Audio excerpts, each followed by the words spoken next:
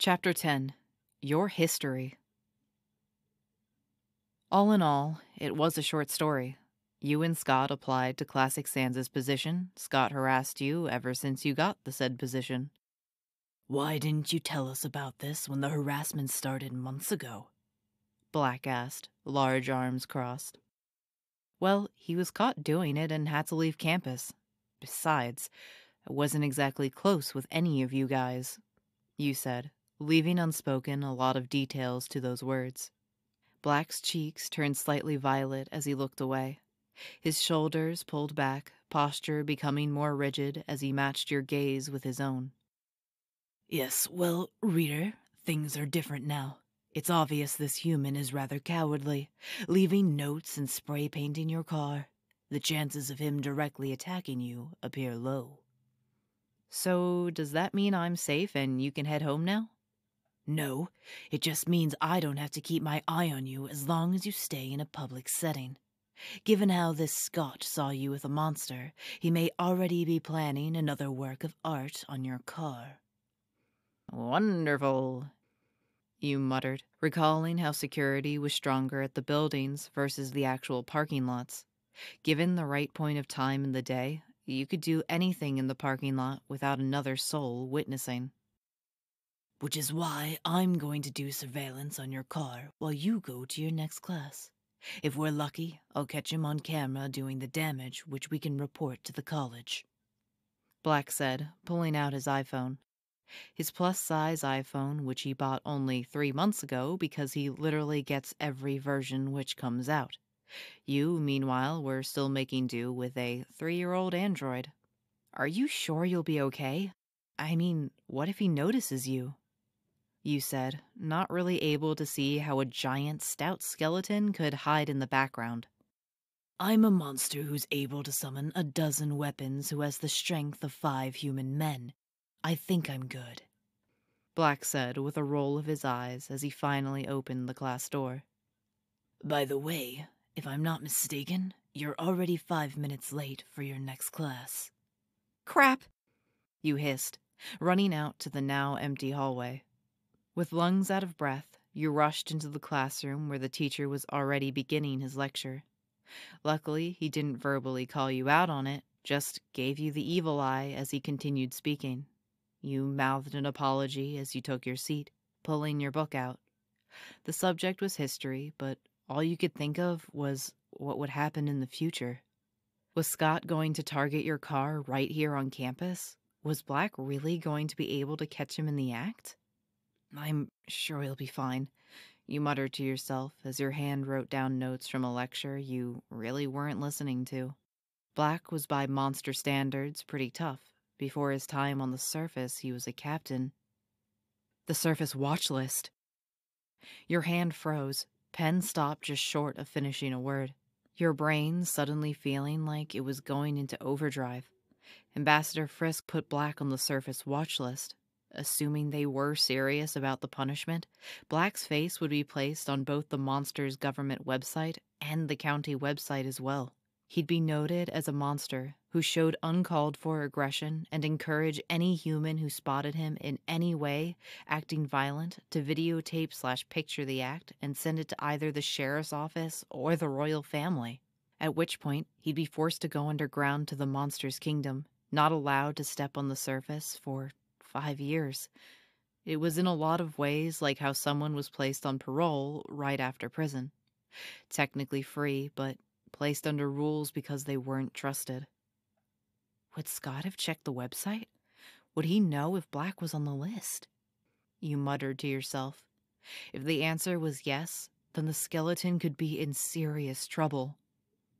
Reader, I'd appreciate it if you didn't mutter in my class, the professor said, a bald man whose eyes seemed to get scarier. Apparently he was reaching his limit with you. I'm sorry, sir. I think I have a stomach flu. I need to head to the restroom, you said, clutching your stomach. You were already leaving the classroom as the professor stuttered a protest. You also heard a few snickers. I can't believe I'm risking expulsion for the jerk. The said jerk, though, promised to protect you and was putting himself at risk for you. You didn't ask for it, But that didn't mean you wanted him hurt because of it. You headed straight to the parking lot, wishing you spotted a security guard on the way. Then again, what would you say? Oh, hello, my skeleton bodyguard who is on the surface watch list may need help. Oh, shit. You wish your eyes were playing tricks on you because what you saw seemed impossible. Big, imposing Black who could make men cringe with a glare was curled up in a ball next to your car. Scott held a phone aimed down at the monster while two other guys repeatedly kicked the skeleton. You didn't recognize them, but they were big, as in football linebacker big. Their shoes tore and dirtied the violet shirt. You could see a couple of cracks already on Black's skull as you ran forward. You paused a second, realizing calling security would probably be a better option. Then, you saw one of the big guys grab a tire iron from the ground. Time for this fucking monster to get a hole in his skull and get ready for some pain, you. Ugh! You stopped thinking about security or about how stupid you were being. All you could think of was one simple thing. You didn't want to see Black die. You threw yourself full body at the guy from behind, finding yourself grabbing him as he toppled down. The tire iron dropped with a clang. Relief was short-lived as the thug easily pushed you aside. Who's this fucker? That's the monster lover I was telling you guys about. Quick, hey! You jumped up and made a clumsy swiping motion. Scott flinched, probably expecting a punch, but he wasn't your target. Your sweaty hand slapped against the phone, making him lose his grip. The glass shattered as it flew onto the pavement. You little shit! The other thug jumped over Black. Now it was your turn to be tackled. You hissed in pain, head hitting the pavement. He didn't stop there, though. You yelped as you got punched in the stomach. Like that fucker? I'm going to... As you tried your best now to throw your lunch up, you peeked an eye open. The big guy was screaming as he stared down at his hand impaled with a jagged bone. The crude weapon was held by Black, his other hand clutching the guy's neck. The other thug finally got up, staring at the scene with horror. Black simply gave him a side glance, smirking as he twisted the bone weapon. Blood dripped and squirted from the hand, tears running down the man's face. Now, his fellow partner in crime wasn't watching anymore, but turned and ran deeper into the parking lot. You can't do that. You're on the surface watch list, Scott said, shaking slightly. There's actually an exception to that rule. We're allowed to attack if we see an innocent human in danger. It's in the fine print of the law. Irrelevant, though, since you have no phone to record me, Black said, finally pulling out the bone dagger and throwing the man away from you. He rolled along the pavement, clutching his hand the whole time and whimpering. The skeleton got up, looking down at Scott from his superior height, as he casually cleaned the blood on his bone weapon with a purple napkin he pulled out of his pocket. I'll tell them you attacked us unprovoked. You're just a dirty monster. They'll believe me when... No, they won't, Scott. It's on record that you harassed me. When I tell them the truth, everyone is going to know what you tried. You said, wincing as you spoke. You had a splitting headache from hitting the pavement. Scott's head switched from you and Black. The sound of a car's motor starting could be heard. Without another word, the skinny man turned and ran. You saw a car moving at high speed to get out of the parking lot. It nearly ran over Scott as he got in the way, hands waving. It stopped only a half a minute for him to jump in before the tires squealed, and it headed out. He's getting away, you groaned, trying to get up. A large hand grabbed your shoulder, gently but firmly keeping you on the ground. I already have the license plate number. Don't worry about it. Stay still, reader. You may have a concussion, Black said, hand going from your shoulder to your head. You felt phalanges move aside hair, tapping a bump forming on your head. Meanwhile, you couldn't take your eyes off the spiderweb cracks on his skull. You had no doubt the tire iron really would have made a hole. It might have even dusted him. An idea formed past the headache, and you found yourself searching your pockets. With a sigh, you felt the wrapped candy and pulled it out. Black, I have some monster candy. I think you should take it considering how many times they hate you, you said, holding it out. Let me see, Black said, snatching it up quickly. Sheesh, a thank you would be nice. Yes, this should do fine. You didn't have time to respond before feeling a phalange push between your lips and force your mouth open, the candy already unwrapped and pushed against your tongue. The second you tasted it, you could feel your headache subsiding. The stomach pain you felt only a moment ago was disappearing as well. You could have asked, you muttered, with candy under your tongue, jerking your head back. I don't have time for my ward to go concerning himself with my health. I've survived much worse than this, Black said, brushing his shirt of dust. A futile effort, considering some of the shoe marks had stained the fabric with ugly marks. Your, ward? You asked, feeling a little fear. The word ward sounded a bit medieval. Oh God, was he pulling you into one of his Renaissance fantasies? It's an apt term for someone I'll be watching over closely. Until I know you're safe, I'm not leaving you out of my sight, Black said with a huff, his words accompanied by a finger stroking your cheek. The intimate gesture was so surprising, all you could do was sit there and begin to blush. You weren't even sure if it really happened because the next second, Black was standing up and waving his hand to someone behind you. You heard the stomping of boots and turned to see 3 security guards. What's going on here? Said the lead guard, looking from you, Black, and finally to the thug clutching the bloody hand. That fucking monster tried to kill me, screamed the man as he pointed at Black with his good hand. If only I were allowed to kill you, Black growled, arms crossed. You quickly spoke up, explaining what happened, telling yourself Black wouldn't go and do something like stroke your cheek. It must have been your imagination. Seriously, this was Black we were talking about. I shouldn't have done it, Black whispered to himself. You didn't hear. You were a safe distance away, explaining what happened to the security guards and police officers. So far, it looked like things were going well. 2 police officers showed up 10 minutes later, and they were all listening carefully to what Reader said. The filth being sent to a hospital with police escort. None of the police mentioned arresting Black for violating the surface watch list. It helped how the hoodlum had no business being at the college. Furthermore, Scott wasn't there to defend himself. Running away only made things worse for the rat. I shouldn't have touched you like that. Why did I touch you? It was unnecessary. It had nothing to do with checking on your health and well-being. It had just been so instinctive. A gesture which felt right and followed through on without thought.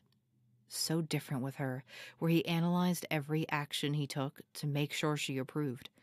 Even during sex, he never felt so unguarded as to...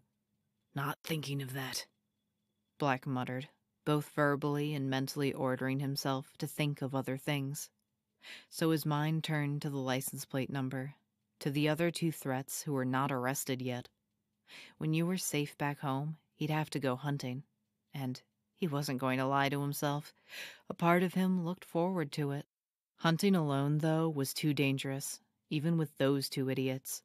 It made him think of how Mutt would normally already be there, ready to join him for the pursuit. He'd have to look for help with his extended family. Blue was out of the question. In fact, they couldn't dare speak a word of what happened to him. His marshmallow twin was too unstable at the moment, which left him with classic Paps and Red. Red would be the best choice, but how he hated the skeleton's laziness. The former human eaters, Sans and Papyrus, were good at hunting, maybe even better than him, considered how hunting is what kept them alive. Involving them, though, increased the chances of you finding out, and he didn't need his ward complaining about him taking the law into his own hands. "Hey, Black?" you asked, waving a hand in front of his face. Black blinked, realizing with slight embarrassment he had let himself get lost in thought. Yes, Ward, what is it? Well, the police want a recorded testimony from you of what happened before we leave. Also, I was going to call Ambassador Frisk and ask them to take you off the surface watch list, you said, fidgeting in front of the big skeleton.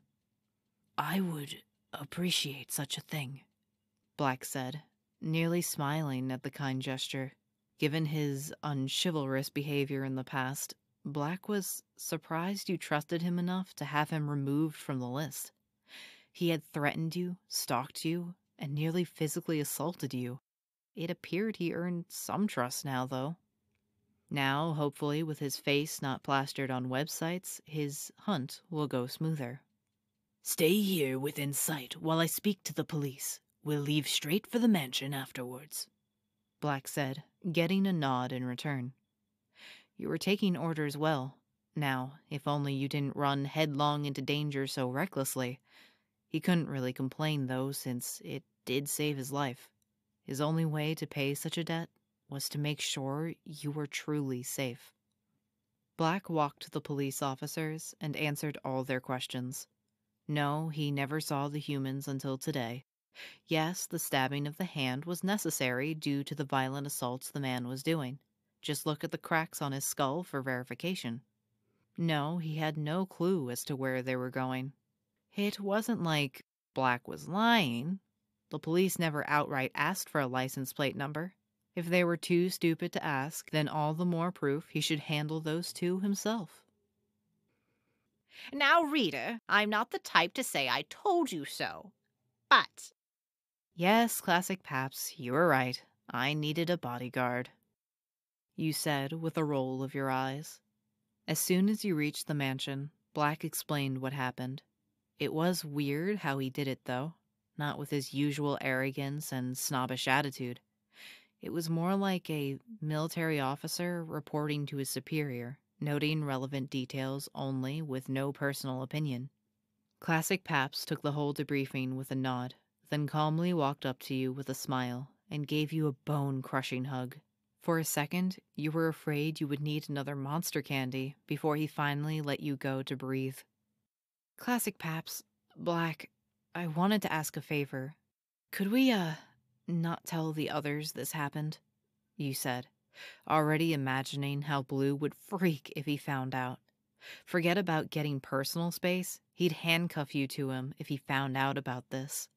Sans and Papyrus would barely be better, maybe even insist on being 2 additional bodyguards.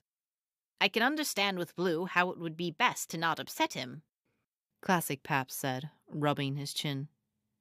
I may want to share some details of this with Red. Having a monster who can shortcut, help keep an eye on my ward, would be helpful, Black said, giving your shoulder a pat. Classic Pap's jaw nearly dropped as he stared at the said shoulder which got a pat. You stood frozen, a bit surprised at the gesture as well. Well, yes, of course, Black. Let me get you in the kitchen for some monster candy, Classic Paps said, nodding towards the kitchen. I won't refuse. Don't leave the grounds alone, Ward. Either I or Red will stay by your side when you travel out, Black said, the words making you forget about gestures and think more about the lack of freedom. How long is this escort thing going to be happening? You asked, trying to come up with a way to argue about it. You could call Ambassador Frisk, but considering you were actually assaulted, they might very well agree with the skeletons on you not being alone. I'm sure they will be caught in no time. I'd give it a couple days at most before you no longer have to worry about them, Black said as he and the other skeleton headed to the kitchen. Right, you said with a sigh. Scott didn't strike you as the brightest guy in the world, so maybe Black was right.